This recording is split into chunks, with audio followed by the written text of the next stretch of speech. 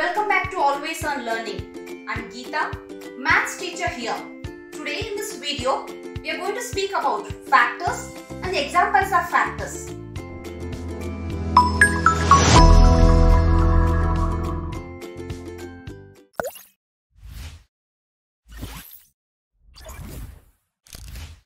I have 8 apples with me.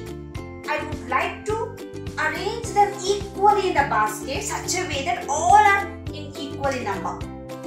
So we'll see how do I arrange all these apples now. I take 8 baskets. I start placing 1 apple in each basket where all 8 are having 1 apple in it. So I can write it as 1 into 8 equal to 8. Why do I write 1 into 8? Because I have placed 1 apple in 1 basket. So I can write it as 1 into 8 equal to 8. So next, I take 4 baskets. I place 2 apples in each basket where all 4 baskets have equal in number. So I can write it as 2 into 4 equal to 8. So next comes, I take 2 baskets and I place 4 apples in it.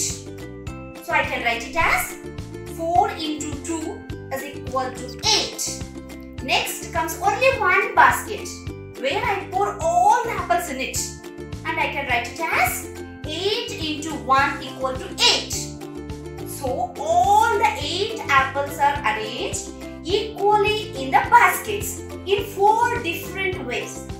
Like 1 into 8, 2 into 4, 4 into 2, 8 into 1. So with this example, we understand 8 can be formed by multiplying 1 and 8, 2 and 4, 4 and 2, 8 and 1. So all these numbers are called factors of 8.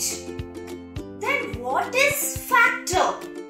Factors are nothing but numbers which are multiplied with another number to obtain product. So let us try with one example. The number is 18. The factors are 1 into 18. Why do I start with 1? Because 1 is the factor for all the numbers. So I start with 1. 1 into 18. Then 2 into 9. 3 into 6. 6 into 3. 9 into 2.